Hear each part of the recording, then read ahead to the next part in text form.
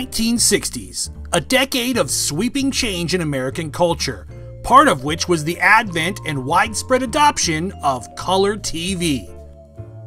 Movies had been in color for years before, but television, at least for most people, wasn't in vivid living color until the mid-60s when the major networks would introduce full-color broadcasts in prime time, taking the medium to the next level. And part of that next level was color programming. And when I say color, I mean color. Not satisfied with going from black and white to a full spectrum of color, TV assaulted viewers' eyes with bright splashes of color that leapt off the screen, and in no other TV show was this more apparent than Batman. Everybody who's ever seen one episode of Batman remembers the brightly colored costumes, campy comedy, and wild plots that leapt right off the Silver Age comic pages into the homes of millions. This is where America's fascination with the Caped Crusader really began. Sure, bats had been in the comics for almost 30 years at this point, but getting on primetime television exposed the Dark Knight to millions of homes that might have otherwise never known him. The show was a huge hit, knocking out its black and white competition and kicking off a new colorful era in television. Batman aired for 3 seasons and then became a staple of early syndication, constantly creating new fans for decades to come. In 2019, Figures Toy Company, the spiritual successor to Mego, who's been producing 8-inch clothed figures for almost 20 years, got the license to create figures for the Batman TV show, and in true Figures Toy Company fashion, they have produced a ton of different figures from the series. Today we're taking a look at Series 1. Figures Toy Company came out of the gate strong with 4 major characters from the show. These are 8-inch Mego style, but the sculpting and design is definitely more high-end on these figures. Figures Toy Company offers different options for packaging. $30 plus shipping will get you a deluxe, reusable clamshell. This is one of the best products Figures Toy Company offers and works great for people that like to display the figures on the card but want to be able to open them up as well. $20 will get you a retro-style box that also works well for display, if not so much for protecting the figure. Finally, if you order through Amazon.com, you may be able to find the figure loose in a factory bag. This option is generally cheaper for most of the figures, but the price does vary. I got a few of these on the clamshell before I realized I could get the figures cheaper in a box. So we'll get to see a mix of packaging options as we go. First up, obviously, is Batman, played by Adam West. West wasn't the first guy to play Batman in a live-action role, but he certainly defined that role in his time on the show. And you can't have Batman, at least in this version, without Robin, played on the show by Burt Ward. Both of these figures are great likenesses of the characters they portray. Next is number 4 on MeTV's list of the best Batman TV show villains, the great Cesar Romero as the Joker. This figure also has a great sculpt, and they even got his little mustache under the paint. Last is MeTV's number 1 Batman TV show villain, the Riddler, played by Frank Gorshin. Gorshin only appeared in 9 episodes of the show, leaving due to a contract dispute, and was even replaced by John Astin. Yes, Gomez Addams played the Riddler. Fun fact, Astin didn't shave his cookie duster for the show either. But let's not waste any more time and check out Series 1 of Batman by Figures Toy Company. Alright, so here we are. We've got Batman and Robin. I showed you that we opened them up in a previous episode. Batman came in the little cardboard box. Robin came in the clamshell. I do have a couple of clamshells more to show you today, but we've already kind of seen these guys, but let's go through them and take a closer look at Batman and Robin. Let's take a look at Batman first. Batman is great looking. This is a great looking figure. He has a fantastic looking costume. Figures Toy Company did a fantastic job on the sculpt of the face here. It looks so much like who it's supposed to be. It looks so great. And man, like that look is just fantastic. These are great sculpts. The boots and the gloves have this sort of leather style material. They're made to be popped on, so he doesn't have little Mego hands underneath there. What he has is a little ball joint, or a little ball that pops in to this glove. There's a little hole in the middle there, and you stick it in, and there you go. You've got yourself a hand. And yeah, these are great. You can actually get assorted colors and shapes and styles on ClassicTVToys.com to make all sorts of awesome superhero stuff. This is their superhero body. It's a little bit different from the Mego style body. I would say it's slightly more high quality. Not too much more, but slightly more. The clothing especially is very nice though. This cape, it's got a wire inside so you can shape it into different poses and stuff, and Batman's gonna look fantastic. Robin here looks really awesome. He's got his R there. These grommets or whatever they are, real metal. There's a thread running through here. These are like high detail stuff. The belt's made out of leather, but it's got kind of a metallic, or not leather, it's made out of rubber, but it's got kind of a metallic look to it.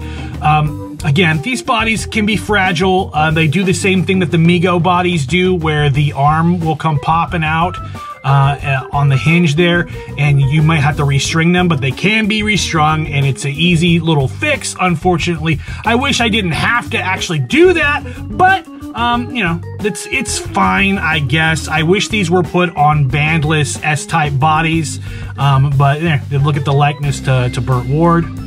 Not bad at all. So let's see what we've got next. All right, now we have our Riddler and Joker figures here in the package, and they both came in the clamshells. Let's take a quick look at the clamshell. So you've got some photos down the side here of Cesar Romero as the Joker. You can see the whole figure. He's not obscured at all. These clamshells are very nice. These are the nicest thing that Figures Toy Company makes, honestly. I know it sounds fucking weird that a clamshell is the nicest product that they make, but this is a really high quality piece of work here that you can reseal and put your figure back inside when you're done screwing with it, done looking at it. You can take them out, change the clothes, put them back in. You can make custom card art for it and put it back in there. You can make your own custom figures and custom card art and seal them up, and you know, and then take them out and enjoy them, look at them. On the back here, we've got the cross-sell, collect them all, Series 1 and Series 2. We'll be looking at Series 2 next month. As for right now, Series 1 is Adam West as Batman, Burt Ward as Robin, Frank Gorshin as the Riddler, and Cesar Romero as the Joker. Let's get these bad boys open. Of course, always got to open up that little Figures Toy Company zip tie, and I will do that right now. All right, so here we've got Cesar Romero as the Joker. Let's take a closer look at this figure here. He's got his purple getup. He's got his waistcoat here. As you open it up, you can see he's got the three-piece suit. You open it up. There's another shirt underneath. He's got his pants, another shirt, his tie.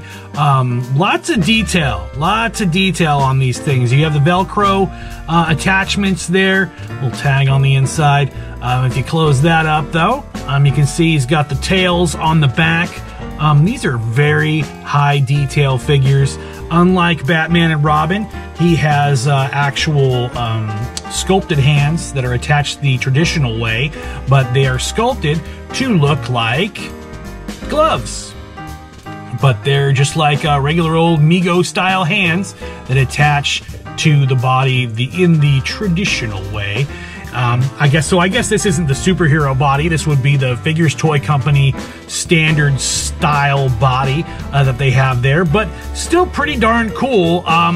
We want to take a closer look at the face here. So the paint job looks like to be on mine is kind of fucked up. I know that your mileage may vary depending on which ones you get. It kind of sucks that we end up with shit like this sometimes. But I know they wanted to let you know that, or let it be known that, like, oh look, he's got a little mustache underneath that. It does feel like it's sculpted underneath that, but they did put a little gray underneath there, and like, so the nose hole on mine is a little fucked out. But I know it is different. I do have another Joker, and the paint job is 100% better on the face there. So, I don't know, you get what you get. Sometimes wouldn't be out of the fucking question for me to buy another one of these for 20 bucks that's in the box or whatever, and I can swap out the heads or whatever. And you can always use these outfits or whatever. He's got socks on. He's got socks. He's got shoes. There's a lot of high detail here. This is a really cool Joker figure. If you're into Batman 66, these are the must-get figures. This series 1 is the must-get. All right, and finally, here we are. We have Frank Gorshin as the Riddler in his little Riddler cat suit that he wears. It goes all the way down. Looks like his, yeah, you can take the shoes off, but why would you? He's got little shoes on, and it looks like you can take it off on the back with the Velcro, and you can see it is a made in China Figures Toy Company body.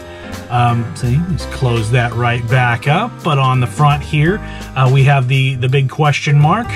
Down the side of the leg, we have the question marks all the way down, and on the a little cuff around the sleeves. Very good likeness to Frank Gorshin. He's got the receding hairline, the slick back hair, and the like look on his face. Really cool figure, really great character on the show. This is another one of those things. All 4 of these figures in the first series are must-have. These are the must-haves. If you're gonna get, at least 1 or 2 of these figures, you're gonna get Batman and Robin.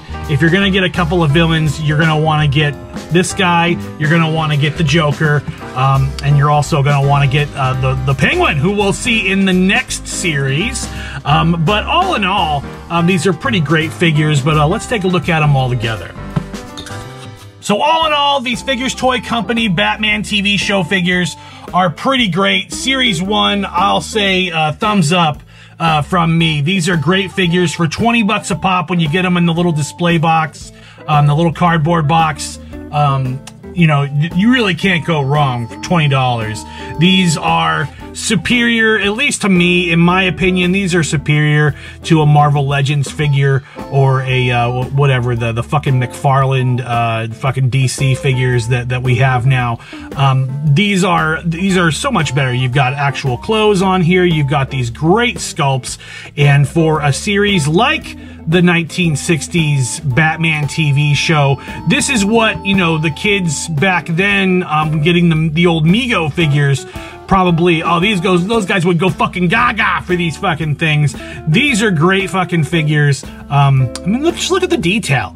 Look at the fucking detail here. I can take the fucking, the cape off, and even underneath here, underneath his cowl, he's got like a little, pleather, collar around the shirt.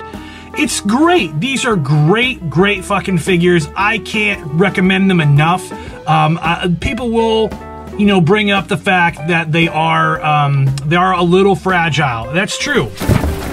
They are a little fragile. I remember when we had this discussion back in December for the Christmas episode. If you remember, I smashed a Jesus on the fucking on the ground like that, and his leg fell off. As you can see, these are a little bit better quality. You can smash the shit out of these and they'll be okay.